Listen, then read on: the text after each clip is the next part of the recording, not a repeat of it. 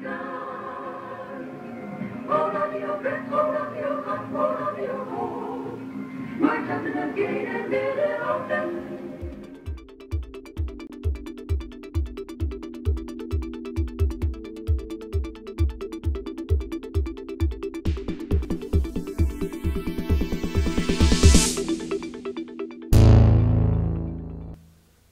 Okay, hi guys, welcome back to the second video of my equestrian art.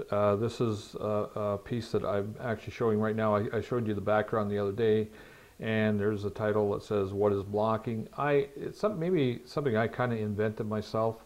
The blocking was done, I make a large sketch. I'll actually sketch the full-size piece to make sure I'm accurate on what I do. And then I actually cut out pieces of that sketch and put it right over top the canvas and lay it down that way. So that's why you're seeing the blocking here. And I keep on meaning to show it to you, and when I get involved with that, I don't know why, but I'm so involved with getting the blocking done right that I forget to turn the camera on once in a while. And that's what happened with this one again. This is the second time I've done it.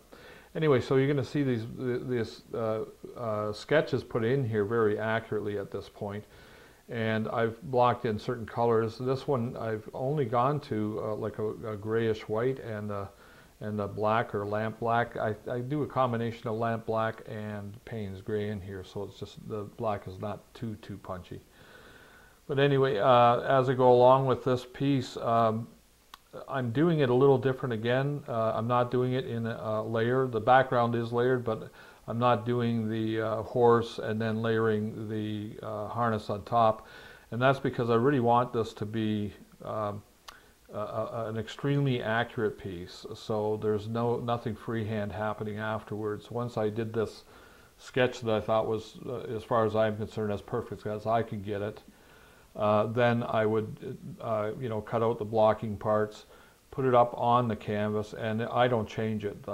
Like you probably don't see everything that's happening here, but when you look really close, even at the horse's eye, there's some pretty faint stuff that's in there, but it's meant to be extremely accurate. So again, that's why the harness is already put in. The harness, if it was done wrong, it'll make the horse look like its body is out of whack. It wouldn't. There's some plumpness to things that are happening, and sometimes when the harness lays down, it kind of moves sideways and everything else. So here we go. I'm jumping back and forth, and you're going to see this all the way through here, especially when I get back into the white part of it. You'll find me popping back and forth, and I'll go from area to area. You just saw that happen a little tiny bit there. And when I'm doing that, I'm actually looking for my color values. And this piece is actually, what you're going to see at the end of it, it's actually going to look pretty realistic. Although the problem with that is it's not near as realistic as I want it to be. So again, I mean, when I'm dealing with this piece, I am dealing with a family that is accustomed to really world-class art and of the highest order, and this way of doing things, Colleen always says I'm a perfectionist. I think in these areas I really do believe that I try to get as close to perfect as possible, and that's why these blocking parts are very, very important, but also the technique of laying down the paint very slowly. This is number 2 video. I don't know how many videos it's going to take me to actually get this horse to the point where I really believe it's what I want it to be as a finished product. But it's kind of fun when you look at it like this right now. The painting I'm doing right now, the amount of painting I did is about just a little bit over 2 hours, 2.5 hours when we're done this video. And it is looking more and more realistic as I go. I just, again, popping colors in here and there. And I'm watching it, like the canvas tells me things. This is a hard one for artists. If you don't want to sit back, and you'll see me once in a while, you'll see me move back, and when I'm out of view for a second, I'm really not out of view for a second. I'm probably out of view for maybe 1 or 2 minutes. And those minutes are looking at the piece, making sure that those highlights and everything else are making the shapes form properly. Like the chest of the horse right now is very, very simple. You're going to see that as I go along. There's actually wrinkles in the skin and everything else. That's kind of exciting. You'll see it happening probably in the next video.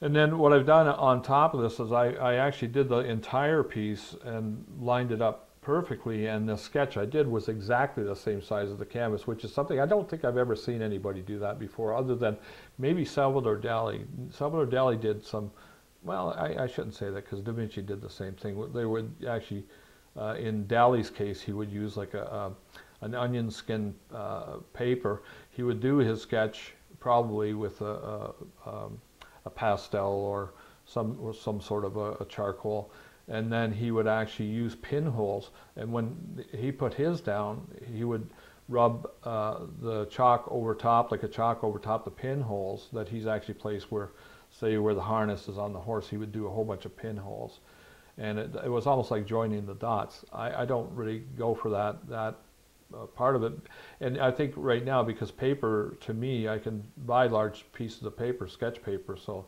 it allows me to really go that next step.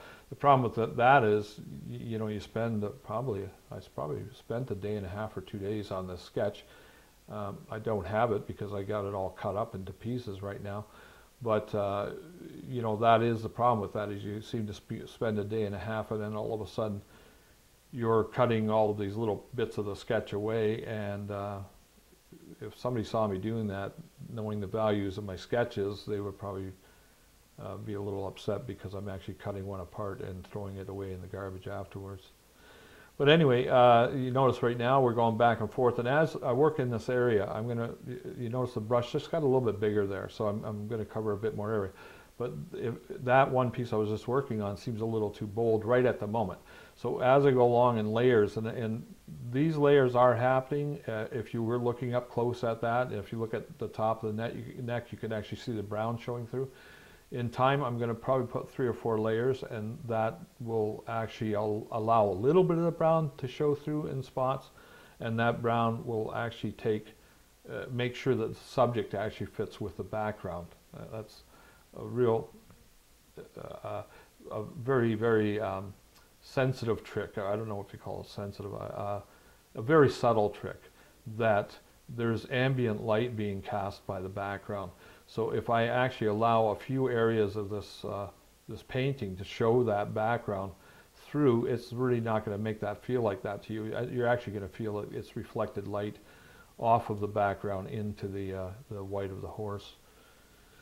So anyway, that wide brush, again, we're going back and forth, and you'll see me popping back and forth. I painted a little bit of gray there, and then I went over and I did a little bit of gray there and a bit of gray there.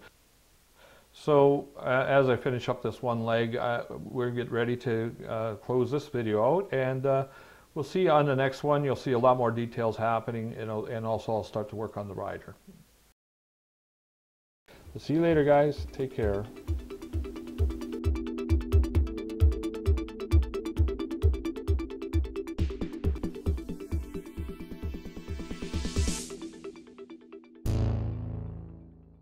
Easy, Skippy.